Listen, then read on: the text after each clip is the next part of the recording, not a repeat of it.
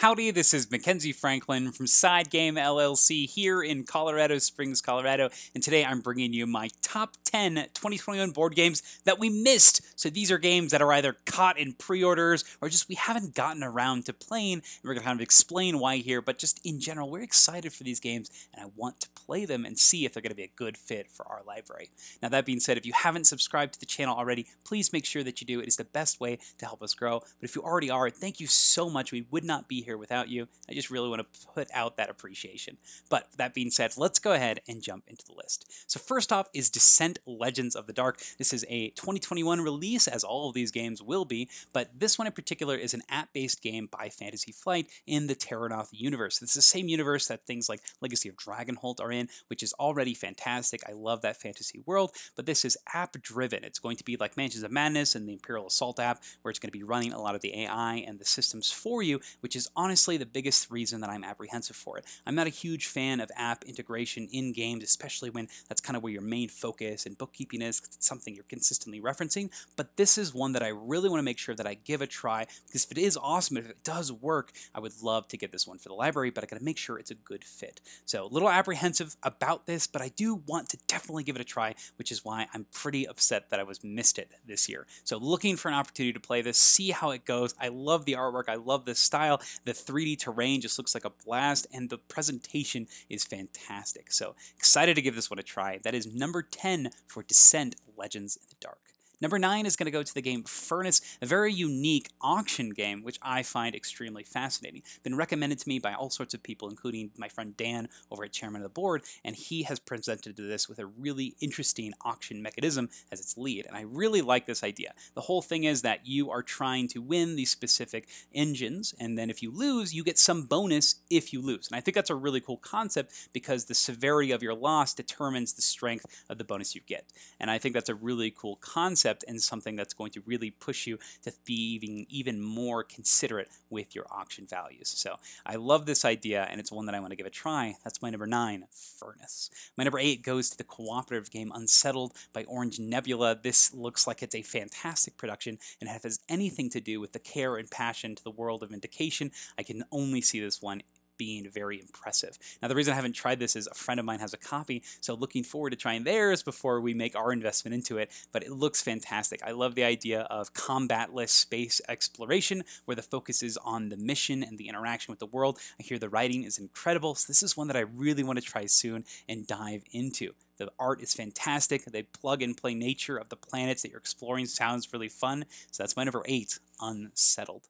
My number 7 is going to the game Cubitos, a racing game that uses dice. And just like games like Quacks of Quedlinburg, at the start of the game, you're going to be randomizing the abilities of these dice based on these cards that show up. So each game, the dice are going to have different powers. They're going to mix and match for all sorts of fun experiences. So this is by John D. Clare. He's made some fantastic games, some hits, some misses for me in particular, but I really like things like Space Base, and I'm very excited for Dead Reckoning, and I hope that this one impresses as well. I love this idea of using these dice for this racing game, building up your pool, and then being able to use those effects all over this place. So super excited for that. That's number 7, Cubitos. Number 6 is going to go to the game Maglev Metro, a pick up and deliver game based in the subway, and I think this is super fantastic. So first off, the theme is really cool. I love these transparent tiles they're going to be putting onto the boards to make connections, and my favorite thing that I've heard about this game is that you can upgrade your abilities as you play by picking up these people and delivering them. That's kind of the whole idea. Now, the thing that I'm curious about is, hey, is this actually going to be something where you can choose multiple routes, or are you going to be gravitating towards the same ones based on the map that you're playing?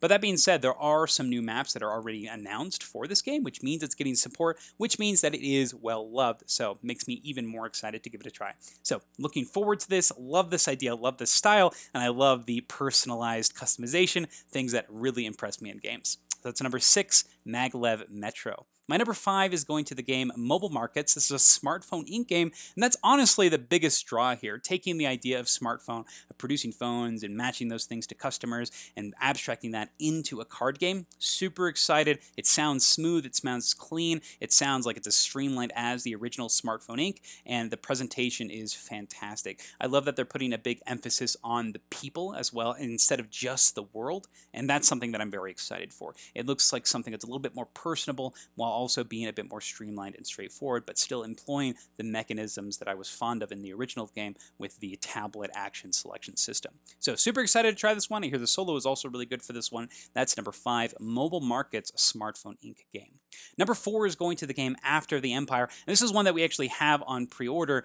We went into the second printing of it because we didn't get a chance to get it the first time. This is a siege-style worker placement game where you're going to be creating these large castles in front of you, and you're going to basically be fortifying them to try to make sure you're not being taken out by the enemies. So this has a vibe from a lot of these tower defense style games, but I hear that the resources and the spaces on the worker placement are extremely tight, which I think makes for a very exciting game, especially when it's all about risk management. So super excited to try this one. I love the component quality, and the deluxe resources are really fun how they still retain the square shapes, so they're going to be fitting into all of the different castles well. So super excited to try this one. That's number 4, After the Empire. Number 3 goes to the engine building game Ark Nova. This is coming to us from Capstone Games. We have it pre-ordered through them and just excited for when it shows up. Now this one here is, you're creating a zoo. How cool is that? And in this zoo, you are doing your best to put on exhibits and eventually release animals into the wild, which is really neat. You're giving up your exhibits for additional point scoring methods, and I think that's really fantastic. I don't know a lot about this game outside of that, other than that it's an engine builder that borrows a lot of mechanisms from pre-existing games, but does it extremely well, and I think that's super enticing. I love things that refine and just improve pre-existing systems, and it sounds like this one does it with a fantastic theme on top. I love this style of card management, this card evaluation, and I can't wait to see it in fruition here. So that's my number 3, Ark Nova. Whew, super excited for that one.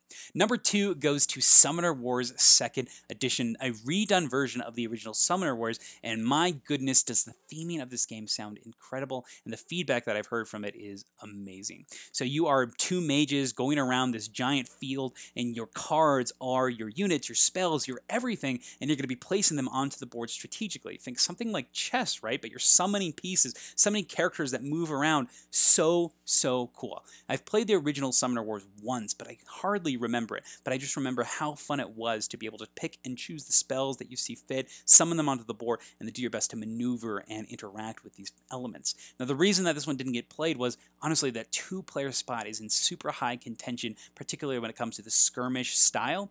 And so I got to make sure that a game is absolutely incredible if it's going to fill that niche.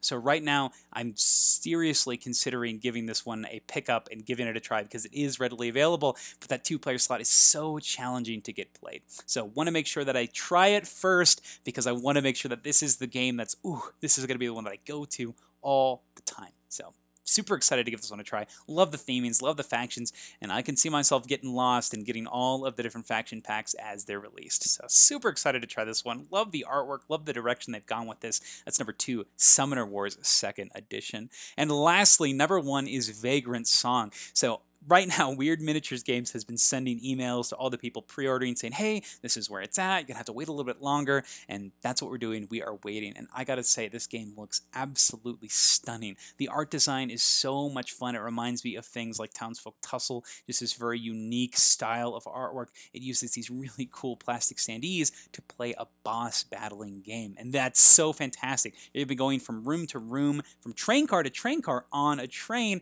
as you're trying to calm the spirits of these unresting souls, and this just sounds fantastic. It employs a bag action selection mechanism where you'll be pulling things from the bag, and that's going to determine how the AI works, but also the actions you can take, and just the whole theme of putting souls to rest in a campaign style. This sounds so wonderful. I love how interesting this game looks. The theming is really cool, and I hear the writing is fantastic. This is one that I cannot wait to dive into. Oh, I'm thrilled. I cannot wait until this one finally gets here. So that is Vagrant Song, my number 1. And those are the top 10 2021 board games that we missed. Oh, I'm so excited to try these. I cannot wait until these show up, and I can't wait until I get an opportunity to play the ones that are not on their way currently. So lots of games that I'm super excited to still play, but obviously there's a lot of stuff that I missed from 2021. Are there any games that you missed that you are still excited to give a try from 2021 releases? I'm curious to hear what you think. But thank you so much for watching SideGame Strong.